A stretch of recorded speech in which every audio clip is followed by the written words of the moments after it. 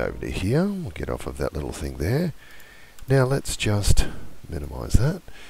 So if we have a look in the DayZ folder on their structure, we're doing a sign. If we go into structures and we go into signs, settlements, now we notice that there is a bunch of signs below the end, below the start, P3D. This folder contains all of those like that. So we know there's a start and an end sign. And inside of here there's a bunch of ones which are your basic ones. So this is the base of their signs. That's the base start. And then if we look at the base end, it should have the cross line through it. So we all have seen those signs. Then each one of these has a particular wording which is on an alpha, means the grey is transparent. So it took a while to figure this out. How can you do up multiple signs for one model? Let's step back. First of all, I don't claim to be a great Blender modeler. This is something that I just knocked up, and it's based upon the Australian street signs, which I'll give you a look at here so you can get an idea of exactly what we're referring to. So you can see this sign here. These signs here, these are very typical of what we have down where I live. So I wanted to create a sign along those lines for my map. So I created this, which is really just a bunch of primitives. This is just a plain, slightly extruded with slightly rounded corners. I think I could have rounded those corners better, but anyway, it's a learning curve. And two poles, which are just cylinders, and I kept the poly counts down pretty much on those. So all I did was, once I've done that, I exported this across. So obviously you can export here under different models. I find this GLTF export will give you an option and choose the GLTF embedded. What it allows you to do is to export that into this format of model. The reason being is the next thing I had to learn how to use was Substance Painter. Well, with Substance Painter, when you create a file, it asks you for your model, which happened to be this bad boy right here that we were just talking about. And believe it or not, I've never really textured before in my life, so this is a learning curve. I've tried to give it a metal with a rusty sort of finish, and I've only thrown this together just for demo purposes really. And I just used the layers here. I'm not going to explain how to use Substance Painter. It takes a while, and I've only got 15 days left remaining till I actually do purchase the program, but I can honestly say what a great tool to give textures and finishes to things that you want. So once I've done this, what I did is I went into the export textures, and there is actually a setting for DayZ which is available, and I will put this in my download section, which will give you these automatic outputs, which is your image and also or your normals and SMDI and your AS as well. So these are really just images that are required to create both texture and 3D depth on your model. So that's what I did. I hit the export button in textures, and then I told it where to place it, set it 2048.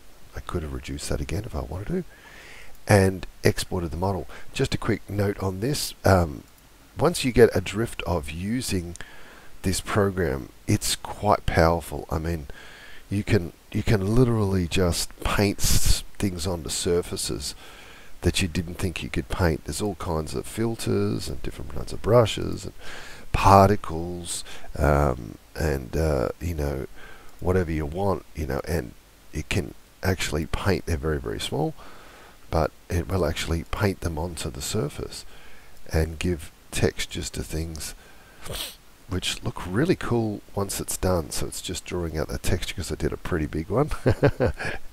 That's pretty cool. And you won't be able to tell because it's a different color. But anyway, let's just get out of that. We won't save that.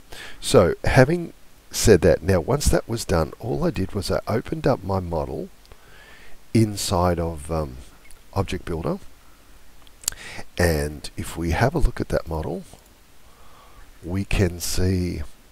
that this model, remember we've gone through two processes, went through Blender, we exported it across to be able to get our textures nice and clean, and then all we've done really is just bring it straight back into Object Builder again, and should be able to see on there, see it's got a real sort of meaty sort of texture to it like I wanted. See that rust and that shiny steel look? So that was the idea I was looking at. So the question was, how can we now reproduce this model every single time? Well, what I worked out was, for every single model, there's obviously the sign, which will be just the framework. Then there's the word section.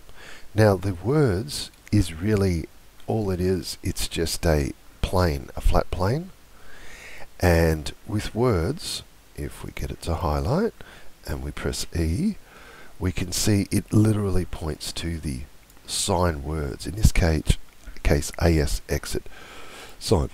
So if I go back into here and I go back into my signs folder and we look at the data and it's looking for this PAA,